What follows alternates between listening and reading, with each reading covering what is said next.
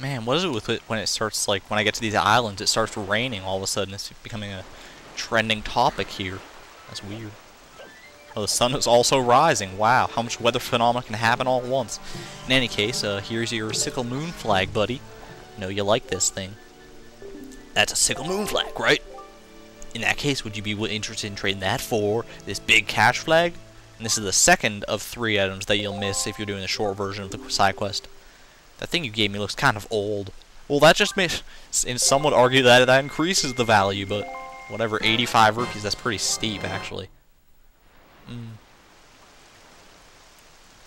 Designed to encourage the big haul of fish? Is that what the trident's for?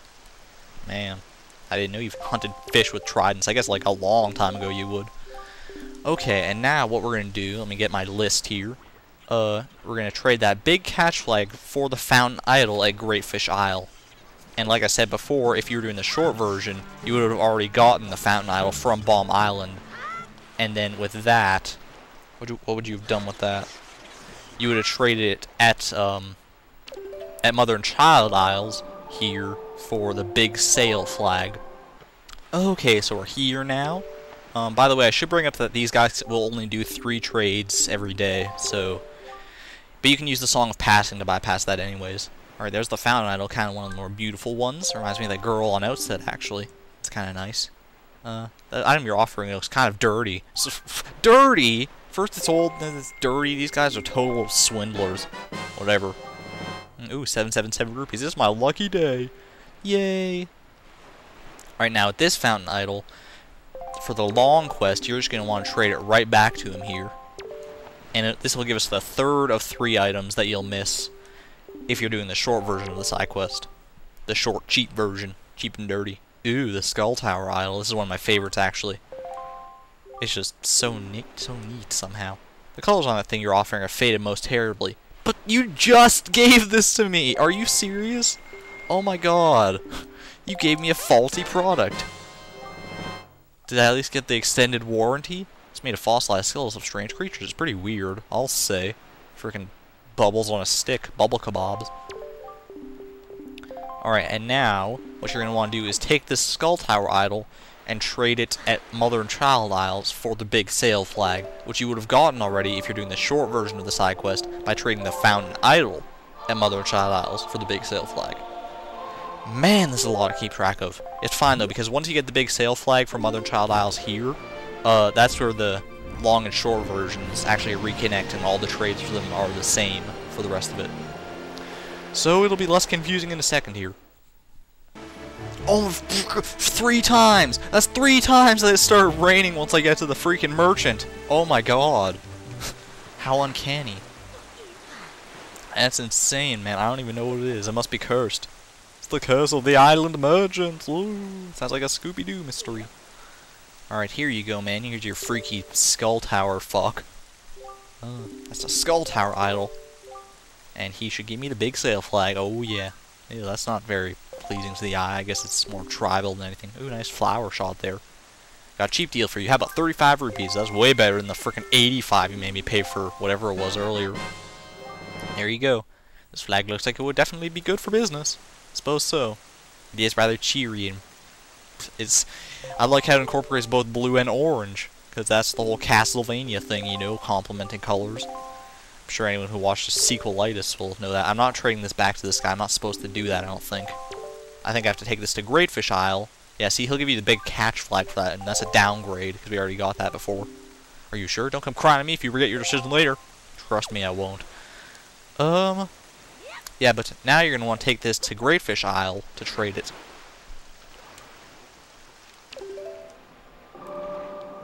That was so abrupt. I was just like, you're going to want to take this to Great Fish Isle to trade it. And then just complete awkward silence. What else would we take it to Great Fish Isle for anyways? To freaking stuff in his nose? That'd be fun. Geez, I have to finish this thing pretty soon here because I have an optometrist appointment to go to. Ugh. That might be the only time you ever hear me say that because my optometrist appointments are so few and far between. Jeez Louise. Jeez Louise, what is that? It's a hero's flag! The hero's flag, yeah, it looks kind of decrepit. I don't know. Let's see. Your item there is in need of repair. Yours is freaking scratched by like a Dodongo or something. I don't even... Whatever, man. I don't really care about the items themselves. I just care about the ultimate rewards. Alright, so there's the hero's flag. Getting close to the end here, folks. Don't you worry. Because now we're going to trade this hero's flag for the real hero himself. Let's see. Aw, oh, damn it. There's that 3 trades a day thing I was talking about. Hold on. No, I don't want to trade you the Wind Waker. You asshole. He even like contemplated taking it there for a second. I saw him scratching his chin. His scraggle beard. Oh geez, were you just squatting there for a second, Link? That's what it looked like. It was weird.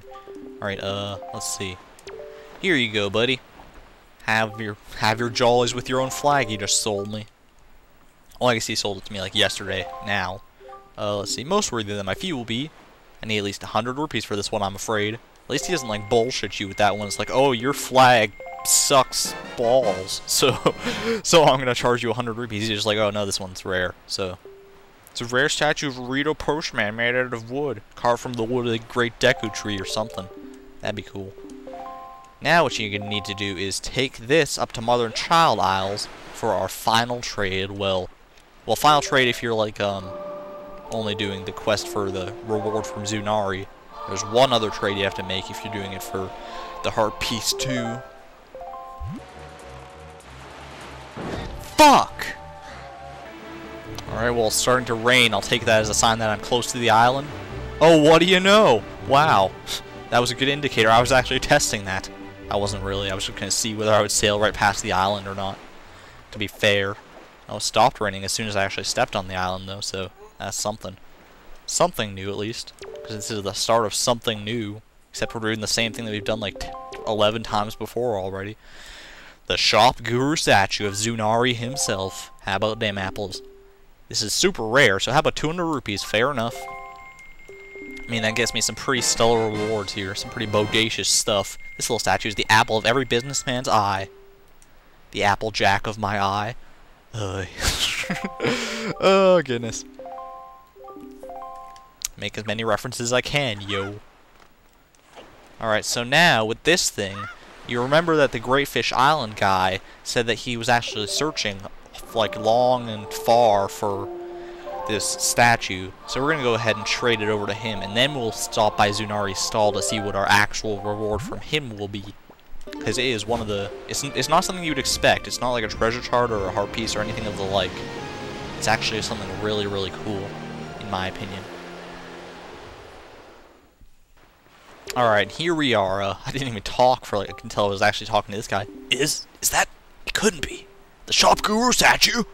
Such a divine figure. Surely this is none other than the legendary individual who reigns at the peak of the business world. O most worthy day. Wow, my lifelong dream has at long last been come true. Such joy. This is my thanks to you for fulfilling my dream. It is my heartful reward, brimming with gratitude. Alright, hold out your hands. We get gratitude crystals? No, we get a heart piece. Oh man, he did say gratitude though, so it kind of embellishes that. My, but I have received a worthy item. Tonight I will hold this close to my bosom as I sleep. I can't wait. Oh, you want to know a secret, guys? I wasn't originally going to read his text there. I was just going to skip all the way through it. But then I remembered that he said the word bosom in his text, so I just had to read it. I felt compelled. Because how many times in your life are you going to get to say the word bosom? I mean, really. just really. Like, think about that. Like, probably less than 10 times in my entire lifespan I'm going to say the word bosom. And I've already said it 2 in the last minute, so maybe not. I don't know. Actually, I think I've said it like 3. Jeez. Anyways, let's stop thinking about bosoms. And, get a move on. Get the show on. A dog and pony show. I'm not even sure what that expression means, a dog and pony show. I know it is an expression. I'm pretty sure it is anyways, but who cares anyways? Maybe I'll look it up or something. Put it in the description, because everyone cares, I'm sure. Let's see. What you got now, Zunari? You got a pretty brimming over-the-top shop here now. Yes, young master. Look, already my shop has a wide variety of products to choose from. It's a cornucopia. Thanks to you, young master, every morning the boatman comes with packages from traveling salesmen you've traded with. At last, my humble stall has the appearance of a full-fledged store. He is staring right at the camera there. That is so scary. This is a really weird camera angle. Okay. Master, you are the savior of my stall. I must thank you from the very bottom of my bosom. This is my most prized possession next to my bosom, of course. None other than the Zunari family bosom. Please accept it. But no, it's actually... Oh, whoa. I forgot how cool that thing looked up close. It's the magic armor. Use your magic power to create a barrier around you. Hell yeah. And this thing looks pretty insanely cool. It gives you like this awesome aura. This distinct purple aura. Let me actually show it off. Aw yeah. Ain't nothing gonna hurt me while I got this thing on my face. My hair is kind of popping out of it though.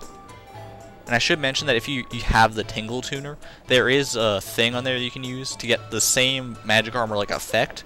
For I think it lasts for 30 seconds, and it costs like some rupees and stuff. But it's green instead of purple, and I also don't think it consumes any magic. It might. I'm not totally sure of that. Anyways, I really should get going here, because I am running late for a very important date.